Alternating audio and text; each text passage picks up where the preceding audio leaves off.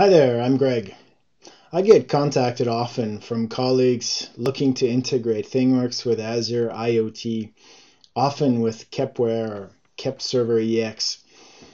In the past, I've done a couple of videos on the topic. However, I've gotten comments from people that it's either too simple or far too complex. So the purpose of today's session is to try and find a good middle ground that dives a little bit deeper into some of the inner workings of ThingWorx and the Azure IoT Hub connector and how that can be used with Kepware and the IoT gateway using MQTT to get things talking for demonstration and integration purposes. Videos looking at the new Azure Industrial IoT integration with ThingWorx, and we ended off here on the third video where I had gone through a demonstration using 3 different OPC UA servers, getting them connected up to Azure IoT Edge and across the Azure Industrial IoT application stack to ThingWorx. And some comments that I've gotten from people is A, that's great, but B, that's far too complex for the demo purposes that I have, where they've needed just to get some data coming from PLC across Azure IoT and get that coming into ThingWorx. And frankly, we don't really have a whole lot of explanations around the topic aside from what exists from the Kepware team. So I wanted to take the opportunity today not only to help a number of colleagues who have asked me this, but to share with the broader community. So let's jump into it. Integration between Kepware and ThingWorx using IoT Gateway and MQTT over Azure IoT Hub. So this really is meant for demonstration purposes. It's not necessarily going to fit all use cases, and the de facto approach for doing this from a ThingWorx perspective is still using the industrial IoT integration with OPC UA. But in any case, as we do know, there are some use cases where this can be extremely relevant. We're going to dive into it because it's also a good opportunity to understand better how the Kepware IoT gateway works, as well as really how the telemetry aspect of things work around the ThingWorx Azure IoT Hub connector. So this is actually kind of an old architecture view of things. This is how we used to do things before the OPC UA integration, leveraging the IoT Gateway plugin for Kepware that essentially provides the ability to MQTT agent and pushing the messages directly up to IoT Hub. So previously, we don't have automatic import capabilities of the model. So this is really what I wanted to try and touch on today, is to kind of go through some concepts of how we're going to open up the JSON payload from the Kepware and what we can do with that once we get it into ThingWorx, and try and kind of come up with an automated way of provisioning PLCs that might be coming online in ThingWorx, despite the fact that we don't have the those nice enhancements that are coming with the Azure Industrial IoT demo. So there is a variation on this that I'm not going to show today, but if we do put an Azure IoT Edge in here in the middle, the benefit that we're going to get here is being able to have store and forward capabilities in the IoT Edge, and essentially everything should work like what we're looking at today, except instead of pointing the IoT gateway to the IoT Hub, we should be pointing it to the IoT Edge. Obviously, there's a little bit more setup to go through on there, but let's quickly get started over here. And by doing that, I'm going to just say Kepware Azure IoT Hub. And we're going to have a look at our starting point. And our starting point is really this great document by one of my colleagues, some of my colleagues over in the Kepware team. And really, it's a quite old document as it goes back a couple of years, but nothing has really changed in the scenario. Kepware EX and Azure IoT Hub. And as I mentioned, this is really leveraging the IoT gateway component. And basically, there's only a few parts to this that we're going to need. One, obviously, we need to make sure we get the IoT gateway up and running. We do need a JRE to do that. I've already got that set up, and really, we're going to pick up on what we did in the MX chip video, where we're going to use VS code here to monitor the Azure IoT Hub. So let's just kind of hop right into that. And here I do have the connection already to my IoT Hub, where I've got a number of devices and IoT edges that are already created. And then over here, I have my Kepware, which is just simulating some things. And I've got a PLC. Why don't we pretend that this simulated PLC is serving a number of lines in a particular plant using the default simulation here, randoms and ramps. And so let's just come back here, and we're going to start by coming into the IoT Hub. We're going to create a new IoT device for this particular plant. We'll set up a new plant.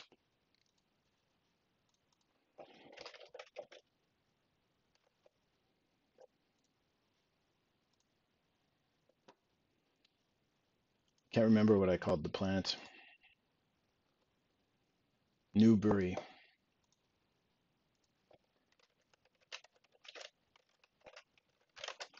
Okay, so in the UK, Newbury plant, and we're going to set up line 3. So I've already set up lines 1 and 2. We'll have a look later at what that comes to, but now I've just created my line 3 device, and if I come back over here to VS Code and do a refresh, I see that the Newbury plant line 3 comes up, and all this is outlined in the documentation, but one thing I do need to do is to do that in a second. Actually, we'll come back to that just so that I don't lose the paste buffer. I am going to need the host name for my IoT Hub in Kepware. So if I come over to Kepware and go to my IoT gateway and say add agent, we're going to call this line 3 and MQTT client. Now it wants to know where we're going to be connecting to. So here we can go SSL. We'll paste in that address for the IoT Hub on port 8883. And the topic is, I believe it's devices slash the name, Newbury plant dash line 3 slash messages slash events. Now, I'm going to talk a little bit about this. This is a great place to do it. QoS, some of these things are MQTT specific. The QoS is timeout, wide format, narrow format. The difference between wide format and narrow format here is explained in the Kepware documentation, but basically it means whatever tags that I put in here, if I use wide format, it's going to create a column for each of those tags. If I use narrow format, it's essentially going to have a single column, similar to a database table where it's going to have those values. So narrow format is a good approach for lots of tags, but wide format can be more appropriate. If I want to know, for example, 5 tags and I want to get them every 5 seconds, then wide format's actually better, because what's going to happen is this is the overall queue rate. So every 10 seconds, we're going to send an MQTT message containing all of the updates. If we're using narrow format, those updates are likely going to be captured and stored until that 10-second timer has expired. Whereas wide format is just going to send every 10 seconds an update of each of the tags. So depending on our use case, we're going to have a slower response with a 10-second interval for wide format, but we also are going to be able to optimize our data transfer, as well as be sure that when we are comparing values from 3 or 4 tags, that we also know that it's exactly at that particular point in time that we're looking at values from the other ones, whereas that might not be the case if we're using narrow.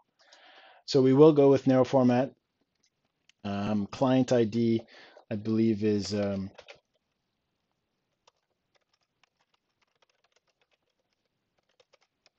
the name of our device. And then so the username is the IoT Hub, followed by the name of our device. And now we need a password. So the password is a SAS token, and we can come over here to the VS Code to generate our SAS token. And if we just right click on the device over here, we can say generate SAS token for device. And it wants to know how long this SAS token should be valid for. And we'll use 1 year, 8760 hours. Okay, so we get this SAS token. It's already copied it to my paste buffer. So let's come back over here and paste it in here. I'm also going to just disable this until we get it set up. And I'm going to come into the settings, and for fun, I'm going to paste the SAS token into the description just in case we need to come back and grab it for any purpose later. Okay, so now we have set up our agent. So we do have this agent configured. And if we have a look here in the properties, we can see we are using TLS. It says SSL, but obviously it's going to be TLS because SSL is deprecated. Devices, UK, Newbury Plant, line 3 messages, events. We do need to have that last slash on the topic name where we're going to publish to. Here we can change the rates and the narrow format and all those things that we talked about previously. And the message format is the standard template. So a few words about this. The standard template, if we have a look at it here, it's going to essentially put timestamp and then an object, a JSON object that contains the values. So because of the fact we're using the narrow format, it's going to essentially have a server timestamp. And for that timestamp, this will be the send interval. And then we're going to have a whole bunch of collection of values, key value pairs in there for the values. So if I did want to change that, we can use the advanced template and come up with a very custom payload type. But for our purposes, I think I was able to get it working with the default payload that Kepware employs. So we're just going to leave it like that. And here we can come into the security and see also all of our configurations. If we do have any problems with the client ID or username or password, there's a good likelihood you're going to have to come back in here to check and change things. Now you might notice this pop-up coming up down here. I don't actually have a license installed on this Kepware server, so I am using the 2-hour trial of that activates by default of the IoT gateway. So this is also quite handy if we are just doing tests or demos or things like this. It is sufficient even without a license to be able to use the IoT gateway. So let's add some tags to it. I click Add IoT Items, and I'm really just using 3 tags for the PLC. So I've got the PLC simulator in here. And I'm basically just using this number here to indicate the line that they're coming from. So we're going to grab the ramp 3, sine 3, ramp 3, random 3, and sine 3. We'll add those. Now here it's saying scan rate 1000 milliseconds. So what is this all about? What's going to happen here is this is the rate at which it's going to pull the tag cache. So regardless of how quickly the data is being brought into the Kepware tag cache, it's important to note that here what we're talking about is only how fast I'm going to consult the tag cache. So if my values are coming in at 100 milliseconds from PLCs, this has nothing to do with it. If my values are coming in at 1 minute from a PLCs, it makes absolutely no sense to be scanning that every 1 second. And that's important to know because it can have some unexpected consequences if we get inappropriately matched scan rates here on the IoT gateway versus what's coming in on the PLC. So this is really a memory scan. This is what's going to happen when we're scanning that cache. And that would be more relevant if we're going to be using this deadband. I could, for example, watch very quickly, and we'll do that on here. We'll put 250 milliseconds. I guess we could even go faster. We'll leave it at 250, and then we'll say only on data changes and deadband of, so 0 is just going to be any change. So even very small changes, we'll pick them up very quickly, and they'll be added to that list of tags that are going to be updated. Conversely, if I didn't want to have these tags scan this way, I could just say every scan, and every scan means regardless of how much it's changed, let's make sure those get sent up. Actually, may as well go with, we'll go with something slower, 500, and we'll say on every scan. Okay, so that's pretty fast, 500 milliseconds for these 3 tags. Really don't need that much data, but whatever. So let's enable this.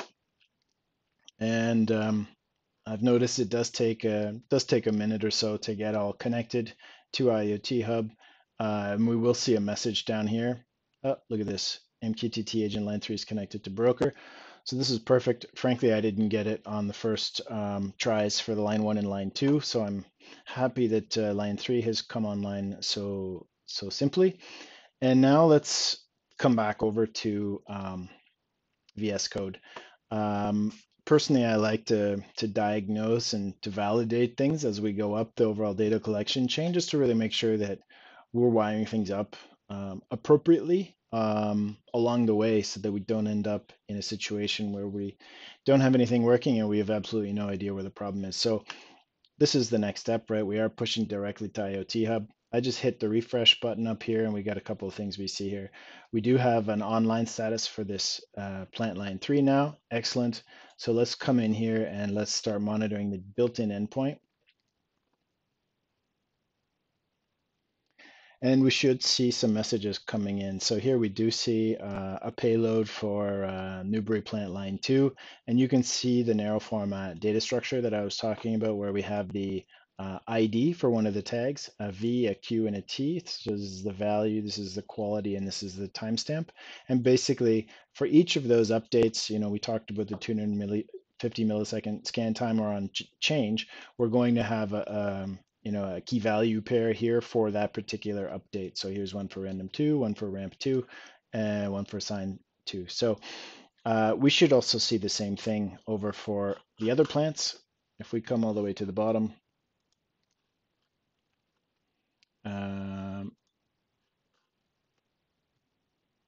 so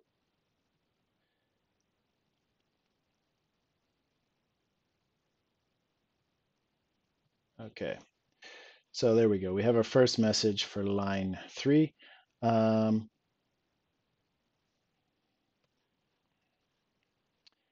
and we're actually going to do something a little bit different here from the default. In the client, we're going to change this rate from 10,000 milliseconds to 5,000 milliseconds. So what that's going to do is it's actually going to be sending the updates every 5 seconds instead of every 10 seconds. So the packages are going to be smaller, but we'll see them more frequently.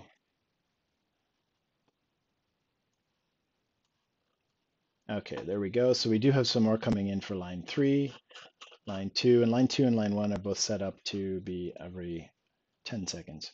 So if I come into the IoT Hub, I should see kind of over the past little while, we do have, some values that have been coming in progressively, numbers of messages used over the course of the day as I've been setting this up. And we do have a little bit of a peak here as I've added the line 3. Great. So the data is coming into IoT Hub. We're actually going to skip validating things at the IoT Hub connector level because I know this is working, and frankly, I mean, I would go over to that if I was getting it set up initially, but I've already tested this with the MX chip, which we can actually kind of quickly bring up here. Really just to kind of look at a little bit of the difference of the messages. So if I run this, I'm going to come back over here. We'll try and turn this off. Built-in endpoint. So these were the messages from Kepware using the Kepware data format. And you can see here that we have the start of the message followed by this timestamp. This is what we saw in the configuration, followed by this values. So all of the values are in here. And unfortunately, it was really easy for us with the MX chip to map things because we had this timestamp and this values properties or keys that were coming in. But as you can see here, we're really going to have to do something to take these apart in ThingWorx that is not going to be as easy as the MX chip. So we did have that guy sending, and so let's just clear this. Okay, and let's see if we can't. We're just going to monitor the dev kit sim device, which is the MX chip that was sending some values over there. So here you can see we just have a really simple message structure. There's a message ID, there's a device ID, and there's a temperature. Because it's bound to this particular dev kit sim, this is what's providing the context to know what asset it is. It isn't even really telling us what asset it is. This device ID is just, in our context, it's useless. It's a description. But really what's important to us is the temperature and humidity. And we did see previously in ThingWorx that these were really easy to map to ThingWorx because of the, let's just have a look at it, because of this MX chip thing template that I had set up. And this MX chip thing template inherits from the Azure IoT thing. So it's going to establish the connection to the IoT Hub, bring in all the services that we're going to need. And all I did when I created this template was I added a couple of properties here, put in some units, and I said, hey, look, this temperature is a remotely bound property, and here's what its name is. And the great thing about that is we get the auto binding capabilities when we do see that this thing is connected. It's going to auto bind to this temperature. But because of how things work in what's it called? Kepware, we have a three-part. We got the channel, we've got the device, and then we've got the tag, and those are actually going to come up in the ID field. So actually getting those mapped to ThingWorx properties is going to be, I don't want to say a lot more complex, but it's going to be more complex. So let's get into it. This is where we left off. The concept here was I imported the MX chip TT thing. Let's do the same thing. Over here, we're going to use the connection services hub. Now, it's not the first one, it's the second one. Unfortunately, the icon is the same for things and thing templates, and we want the actual thing. We don't want the template.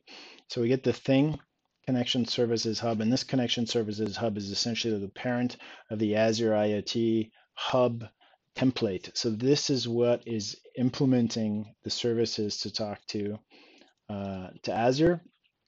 And so when I come over to services here, I can just go search for import. And here you can see I've got this service to import Azure IoT devices, which I also did in the MX chip thing. Difference is here, what I'm going to do, we'll get rid of that. I'm going to use this pattern, UK dash, just so that we're just bringing in the new UK plant devices. And we're going to use the Azure IoT thing, the base one that comes with it. And we're going to see what happens.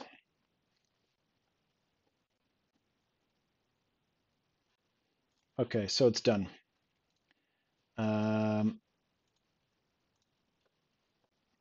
So we've got the Newbury plant line 3 that has been imported from the connection services import. Now, similarly to the other times I've shown this, I don't really know why this is, but you do have to fill in the property for the Azure IoT Hub to tell it where it's getting its connection from. And when we click save, we notice that it comes online. So this is kind of like the green indicator that we had in VS Code. We do see some values as far as the date and the time that it was last connected and last reporting. It does say it's connected and reporting, so this is great. It's there. Now what? Well, that's about it. That's all we got. So we're going to add a property. We're going to try and do that remote tag binding thing that I just mentioned.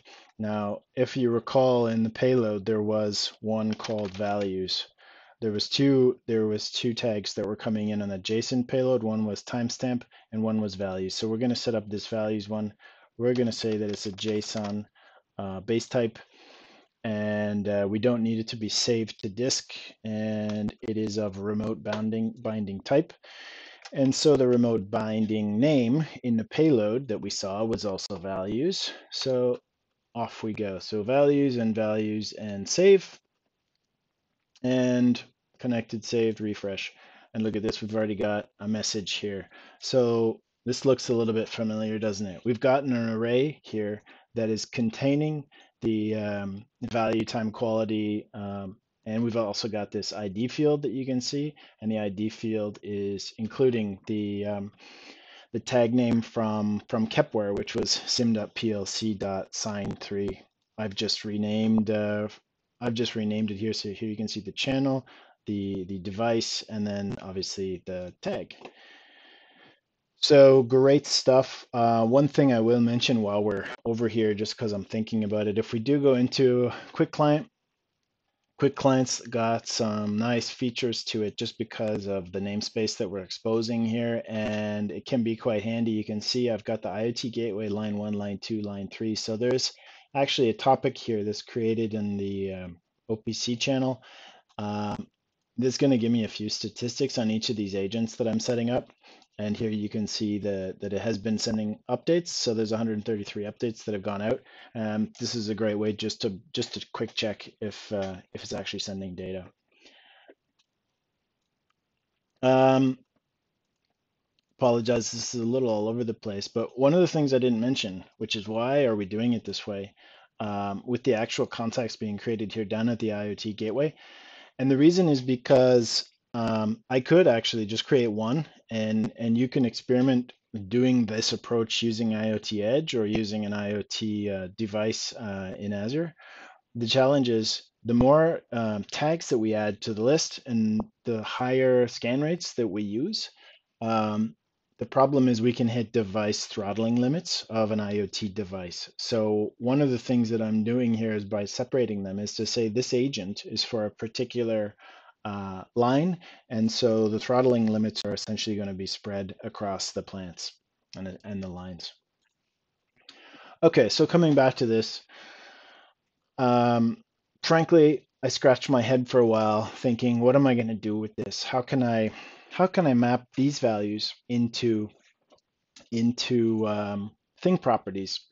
And at PTC, how we've done this in the past for something that some of you may have seen, the motor demo, is basically we just had um, a subscription that was looking at the values that were coming in, taking apart this structure, looking at the ID, and essentially having a select, a switch that did a case selection to say if this property is this, then I want to take this value, I'm going to set it to the property. So I actually have done this. We're going to take a second. We're going to delete this device. Okay, so we got rid of the number 3 plant there.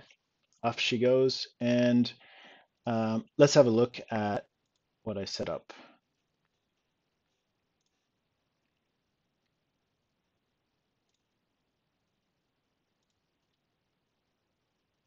So I'm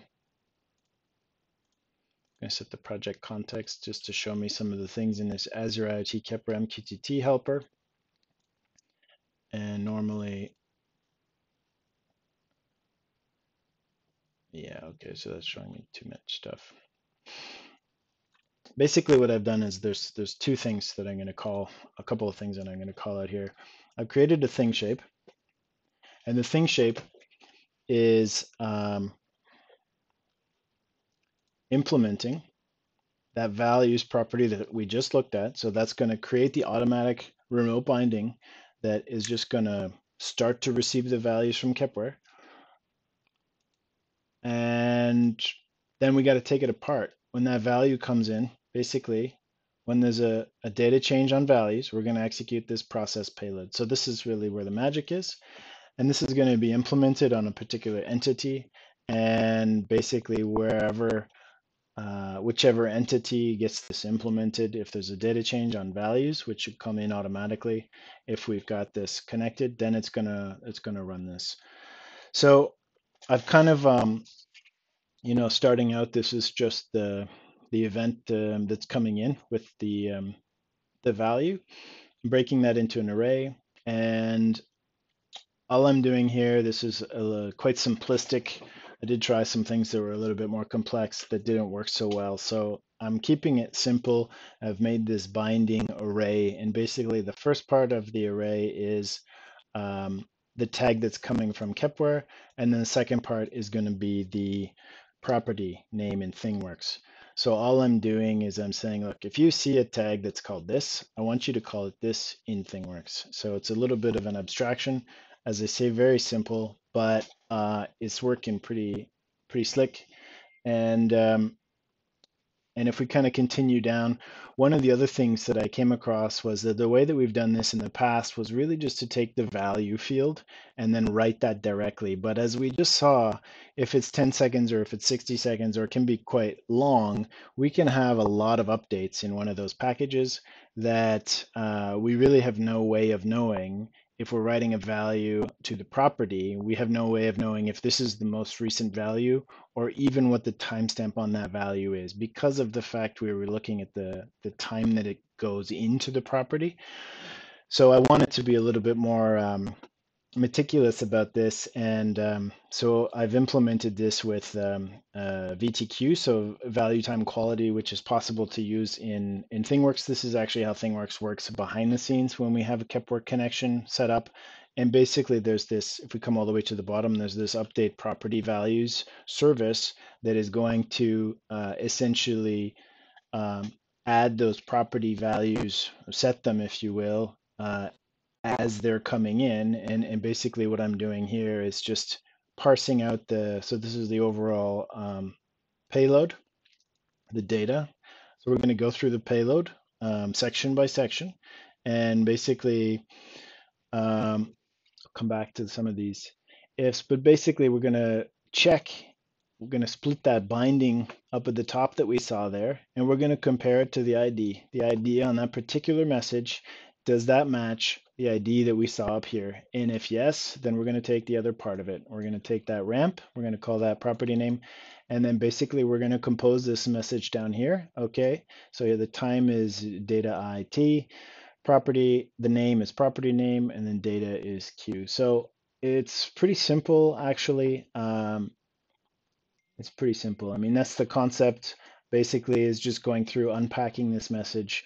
It's going to create a table with these values that are going to be added. So this brings us a really nice function, is that in order to have data coming in and not lose data, I haven't seen any other implementations that have done this way, and this is going to mean that we can actually set that 10 seconds all the way up to a minute or even 5 minutes, but we'll always have the entirety of the data that does finally make it to ThingWorx.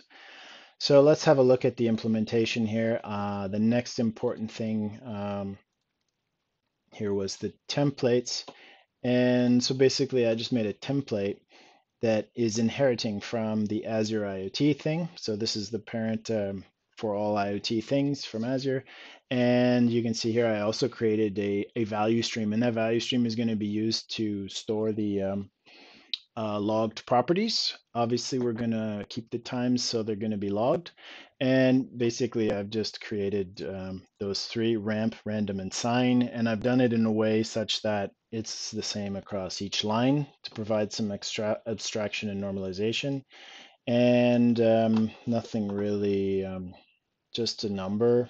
It's logged, right? We do want it to be logged to the value stream. Didn't even set up a binding because this isn't really a binding, right? It's that subscription that's going to write in the values in here, so there's no binding required.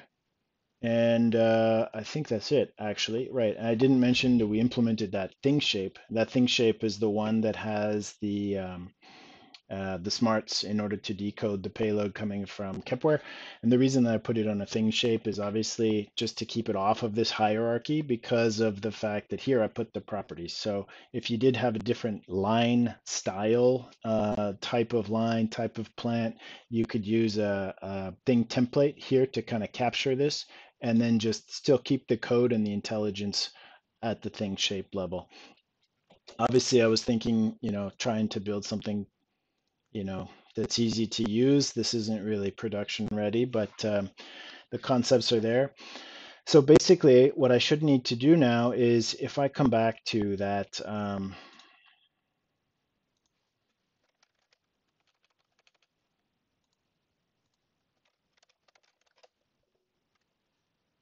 connection services hub,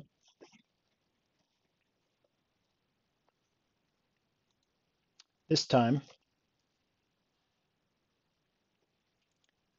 what did we do? Import.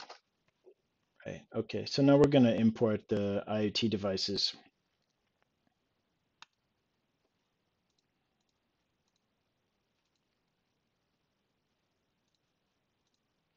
And here we're going to add that thing template that I just mentioned. And there's actually one thing I'm going to do first. I'm going to reconfigure my line, line one. Line one. So we're going to make line one be a little bit different. So line one is going to be every 60 seconds. Narrow format.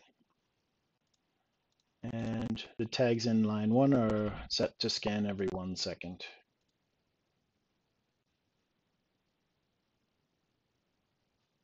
And line two is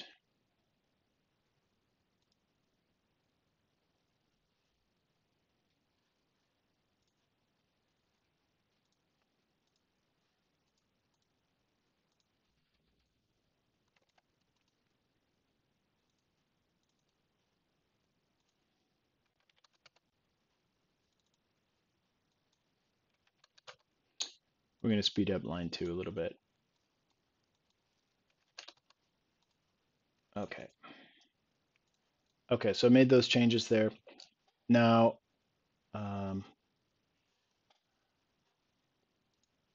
just need to make sure I actually deleted that. Can't recall. Yes, okay, so I did delete that. We're going to come back in here. We're going to import the devices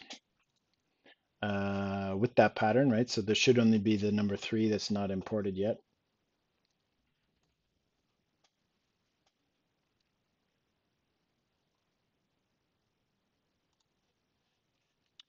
Good, job's done. And we've got the line 3. We're going to go through and do that thing again to connect it to its gateway thing.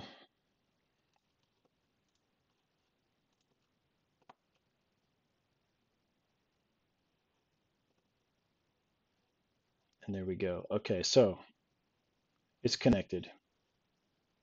Now you'll see the ramp, random, and sign values that have come in on this thing template over here with the normal Azure IoT thing. So we don't actually have any properties up at the top of the list because we're not doing any bindings as in the classic sense of the bindings. We're doing it in the subscription. And there we go. I just hit refresh and it took a little minute, but you see we do have some values here that have come in. So I haven't configured anything else, but because of the fact that we had that list, that static list with the bindings written out, I had never connected this particular line before, but because it knew the bindings, it was able to say, okay, I know that this is line 3, I know this is ramp, random, and sign, and it's populated them. So I know what you're thinking. You're thinking, Greg, how do we know that this is actually keeping the historical values there between the updates? That was actually why I changed one of the update frequencies on the line one. I did actually make a little bit of a mashup. It's actually maybe the first mashup with a trend that I've ever made. I'm not really a mashup guy, but anyways, I made one and it worked. And so we've got this mashup here, and basically all I'm doing is just making some queries off of that thing template, query implementing things with property history that are attached to a selectable list over here, and there's a trend. It's freaking magical. So we'll see if this works. Here's our list. We have the 3 things that are lines, and normally, if I click on one of these things, I should see some data, which I'm clearly not.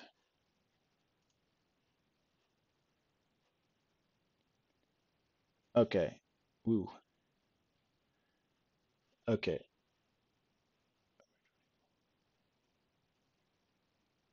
Yeah. This isn't really working. I tried to make it bounded. It looks like we got some kind of weird back and forth bits because of, I don't really know why. Anyways, this is the line 1. We do have these 3 values that are coming in. If we click on line 2, we should sort of see this similar type of thing. Actually, what's happening is the more data it's been collecting, it's taking a longer time to get the results back.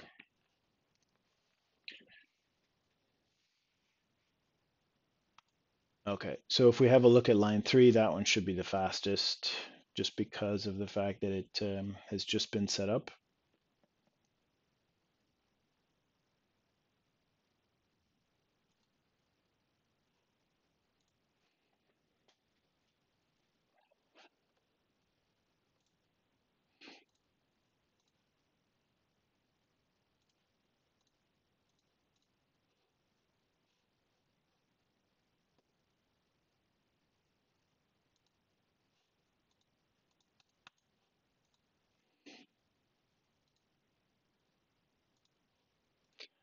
All right, so it's official. My mashup sucks. Okay,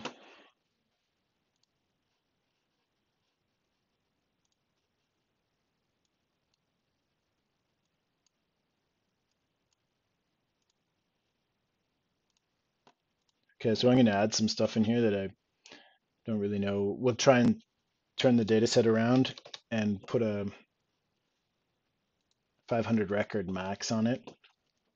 This is the fun part about making those scan rates so small is now it's kind of messed up my data display. Obviously something to be cautious of. So I should only get 500 results now from that query, and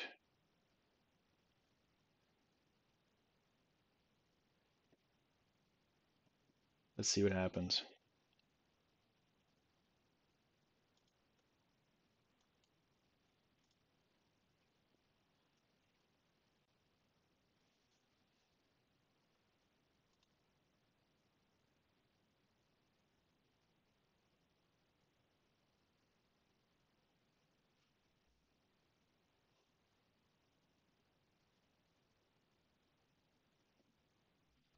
Normally this was supposed to be bound to the query for start and end, um, but the input parameters apparently didn't work.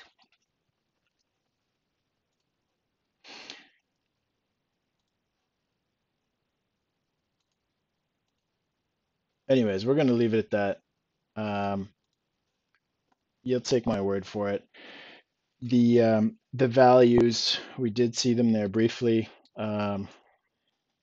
Essentially, and that was why I put the 200 millisecond, 250 millisecond scan rate, because those would be populating into that payload that by default can go up to 1,000 messages, updates,